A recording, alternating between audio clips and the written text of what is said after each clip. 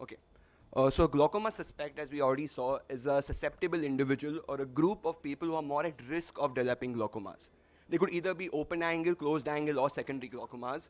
However, the hallmark sign which differentiates a true glaucoma patient from a glaucoma suspect is the presence of progressive glaucomatous visual field loss, which is distinct from any neurological disease or any other non-progressive defects that mimic glaucoma.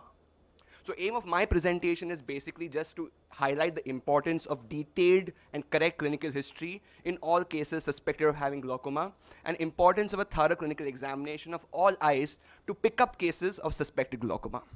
So evaluation protocol in all our cases is a detailed history taking, a good visual acuity examination, thorough slit lamp examination from the cornea to the anterior vitreous, always a Goldman's applanation tonometry, indentation gonioscopy with a 4-mirror lens, retina evaluation inclusive of the periphery, disc evaluation with a 78D or a 90 diopter lens, basic ancillary investigations like central corneal thickness measurements, and structural and functional investigations like the OCT and the perimetry.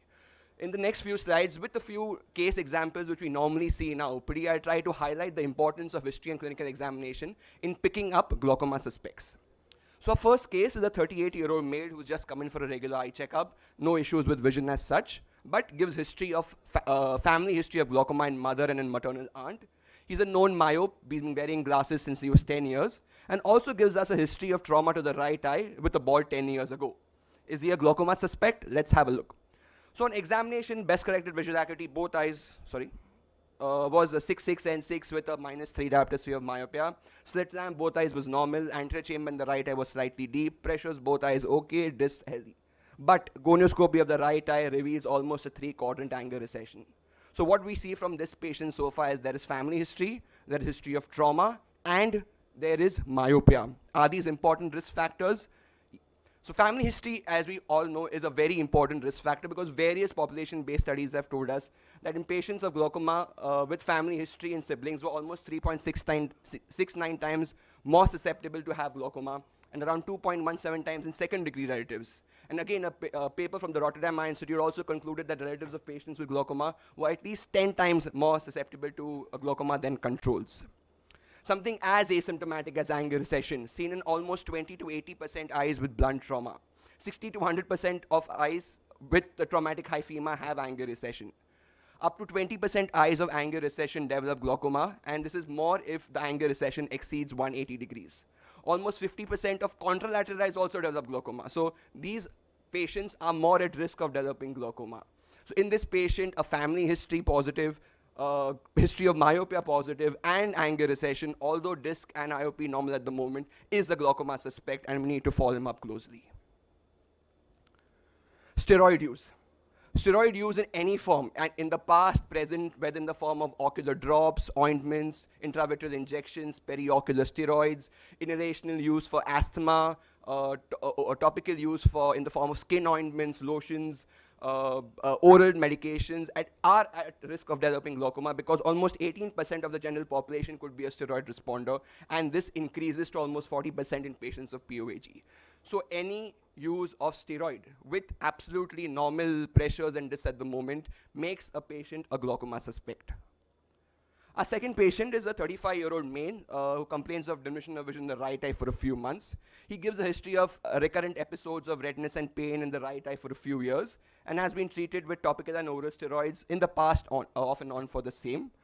Extensively investigated because of, as you can guess, it would be a case of probably uveitis and was actually B27 positive.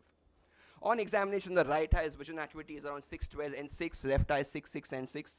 Pressures as of now are 18 and 14. Slit lamp examination, the right eye, as you probably see here, is a typical uveitic eye with posterior sine case, occlusio pupillae, a complicated cataract, gonioscopy showing typical uveitic peripheral anterior sine case. His discs, although in both eyes are okay, no anterior chamber inflammation as of now, few old vitreous cells in the right eye, but he is a glaucoma suspect because uveitis and glaucoma gives an incidence almost 10 to 20% in acute cases and up to 40% in chronic cases. Trabeculitis-related IOP spike in viral uveitis, Posner-Schlossman, herpetic keratouveitis, very important risk factors. Chronic inflammation leading to debris in angle and HLA-B27 sarcoidosis, IOL related, again are important. We see a lot of steroid responders in these patients as well. So the disease and the treatment both predispose this patient to glaucoma. So any uveitic, even with normal IOPs, when you see him, is a suspect and needs to be followed. Many times we see patients' history, normal history doesn't reveal anything major. We examine the patient, see a suspicious disc, a suspicious perimetry, normal pressures, and then we go back and ask questions for low tension or normal tension disease, especially history of migraine, cluster headaches, small joint pains, rheumatoid arthritis, vasospastic disorders, Raynaud's phenomenon, history of nighttime antihypertensive, very important, reducing the ocular perfusion pressure at night, causing ocular hypertension, very important risk factor for vascular dysregulation to the optic nerve.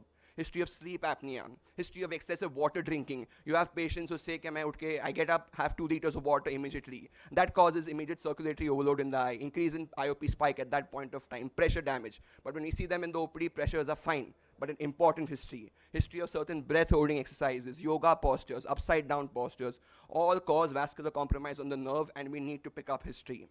Non-progressive visual field defects with glaucomatous damage, normal IOPs, could indicate a one event damage which could have happened, which could be a major hypervolumic shock, a major accident, or blood loss. These histories not only important in diagnosing, but also is important in the form of treatment, because these are the things which you're going to ask a patient to avoid in the future. Very important to pick up. Our third case, a 50-year-old, again coming for a regular eye checkup, no history suggestive of any eye disease, no major systemic issues, vision's okay, slit lamp okay, gonio open, disc healthy, but pressures are 24 and 23 on Goldman's.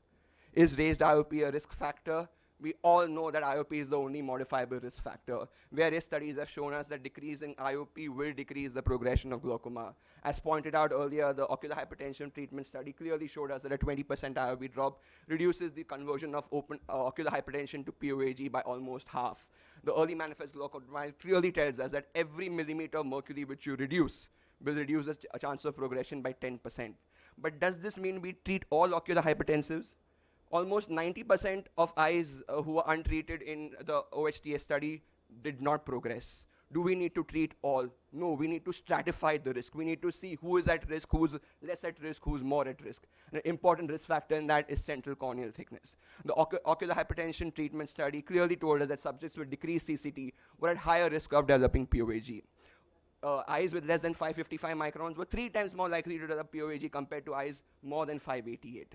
There is no formula for correcting IOP values. I repeat, there is no formula. We use it only as a guideline. We use it as a guideline to help us approximately tell us what our target pressures in a particular individual to be, whether we should be treated or not, but no IOL calculation formulae really work. So in this patient of ours, again, tests are normal, pressures are 24, 23. Let's take a scenario where his pachymetry is 490 micron. 490 micron with these pressures, irrespective of absence of any other risk factor, get our antennae up. We may not treat him, we may choose to observe him, but we are suspicious of him. The same patient, everything same, pachymetry of 600. We are more at ease because we know that the pachymetry of 600 is going to be more protective for him. So probably we follow him up as well, but not as close as what we'll follow up this particular individual.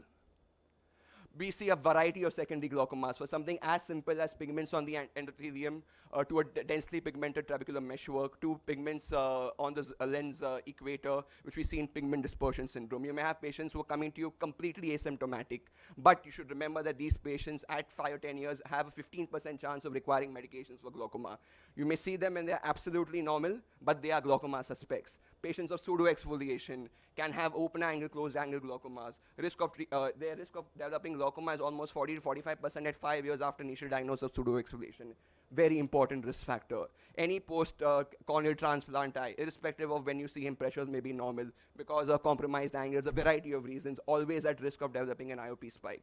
Presence of a vascular occlusion when you see the patient, pressures being normal, have to follow this up for looking at various neovascularization of the iris, angle, because these are patients whom we can catch if we are suspicious of them.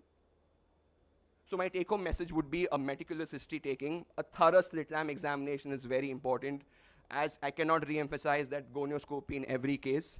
A management of primary angle closure suspects will be taken later. We need baseline investigations to compare with the future, and risk stratification. Every patient has to be stratified, who is more at risk, who's less at risk, and treat, observe accordingly. Thank you.